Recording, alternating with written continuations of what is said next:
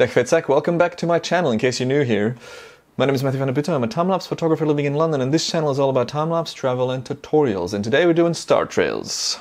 Milky Way season is back, the time of year where we can see the core of our galaxy. Grab your camera gear, brave the darkness and the cold, and end up with photos and sequences like this.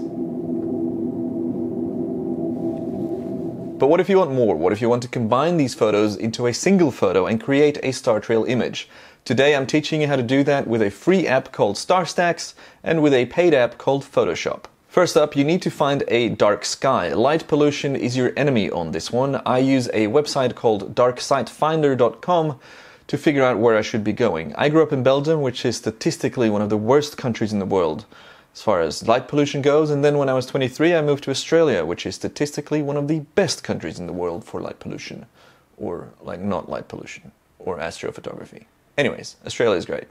So depending on where you are, you either need to drive a couple of hours, or if you're in outback Australia, you can probably just shoot from your backyard. Secondly, you need to figure out where to point your camera. Obviously you're going to shoot on a tripod with your camera on top, and then you got to point it somewhere to let the sequence run. Now where do you point? Luckily, it's quite easy. In the northern hemisphere, you can use the Ursa constellations to figure out where Polaris, or the North Pole, or the Pole Star is. The North Pole? The North Pole Star? Whatever it is. Figure out where it is using this guide. If you're in the southern hemisphere, which has all the stars flipped upside down, you can use the Southern Cross and the two Magellanic Clouds. Sorry, there's fluff flying around, it's distracting me. The two Magellanic Clouds to figure out where to point the camera. Now, you don't necessarily have to point the camera in these two directions, but it helps if you want to have like a concentric thing around which the stars turn. By the way, the stars don't turn. We do. Our ball of dirt floats through space while spinning around, hence the illusion that the night sky is turning, but it's actually us. The settings that you're going to use will totally depend on the gear and your location, but this is what I used for this photo.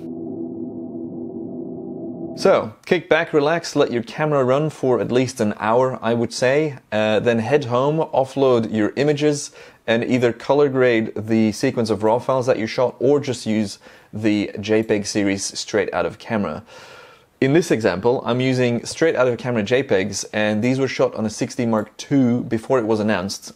I shot this, I think, 3 years ago in Goulburn, which is a couple hours south of Sydney, for the launch video or the hype video for the 62, which is to date one of the cooler projects that I've done to create the launch ad for a new camera. We didn't have the RAW processor at the time for this camera, so we had to use the JPEGs. Once you got your JPEGs, open up StarStax. In case you haven't downloaded it, you can find the link on my blog, and in case this tutorial is going too fast, you can follow it at your own pace on my website. Every tutorial I make, I turn into a written article because sometimes tutorials go too fast. Adjust your settings in the panel on the right. The built-in manual is actually way better at explaining what all the settings do than I can explain it to you, so I highly recommend you check that out, but pretty much it's plug and play software. Some notable things with StarStax. One fun setting is comet mode, which instead of creating a line, creates a comet-looking line, like little tail. Another cool thing about StarStax is that you can enable it to save a frame after each step of processing.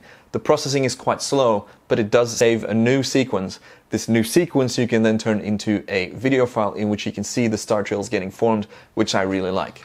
Another great thing StarStax does, I can't believe this software is free, is it has a gap filling mode. So if your interval was too long and there's gaps between your star dots, between your stars, it actually fills those out for you, which Photoshop doesn't do. So, here's one of the photos we started with. Here is the time-lapse of that sequence. Here is the star trail image of that sequence. And here is the star trail time-lapse. This is one of many reasons why I love time-lapse. You commit to one sequence and you end up with a bunch of stills, a time-lapse, you can make a time slice out of that, all these different things, all from just setting up one shot. That was StarStax. Now let's talk about Photoshop really quickly. Photoshop is much faster these days at processing the star trail images, but lacks the three key features that I mentioned briefly earlier. So go to File, go down to Scripts, and select Load Files into Stack. Let it load, which might take a while depending on your system. Then double click this smart object, select all the layers, and set the blend mode to lighten, and boom!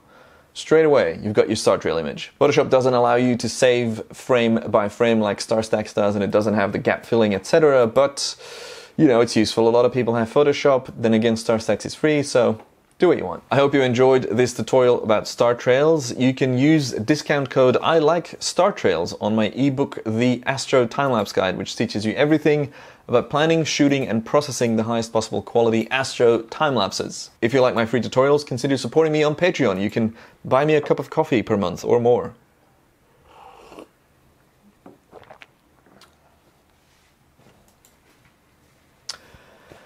That's pretty much it. Thanks for watching.